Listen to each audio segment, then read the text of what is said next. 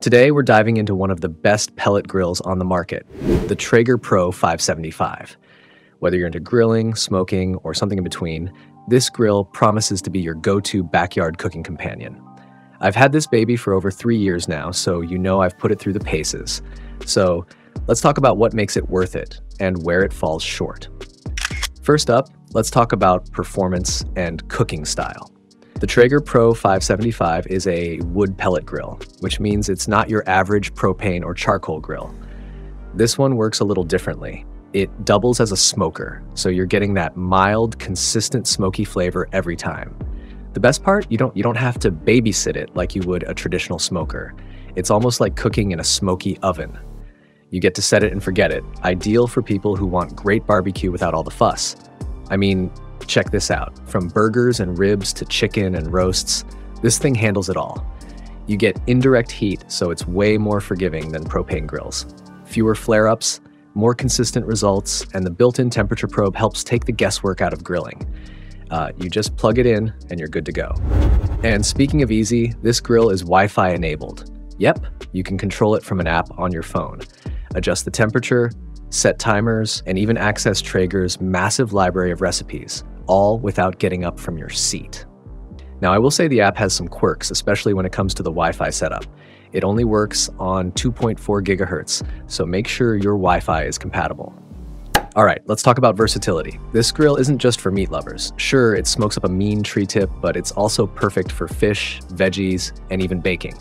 You want to cook for a crowd? No problem. Although, if you're feeding a big crowd regularly, you might want to consider the Traeger Pro 780 for the extra cooking surface. And if you're like me and love experimenting with flavors, Traeger's app comes packed with recipes to try.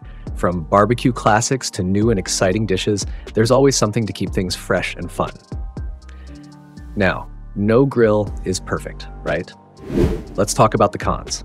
If you're expecting that deep, wood-fired smoke flavor like you get with a traditional smoker, you might find this grill a bit lacking. The flavor's definitely there, but it's more subtle. So if you're after that intense smoky taste, you might need to tweak some of your cooking techniques or even consider adding some smoking accessories. Another thing to keep in mind is the power source. You need access to an electrical outlet, which isn't always convenient for everyone.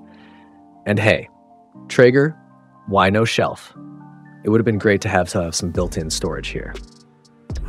Finally, let's talk about cost. Pellets do cost more than propane, so that's something to keep in mind. But in my experience, I use this grill way more than my gas one, so I think it balances out if you're an avid griller. Now, about the build quality.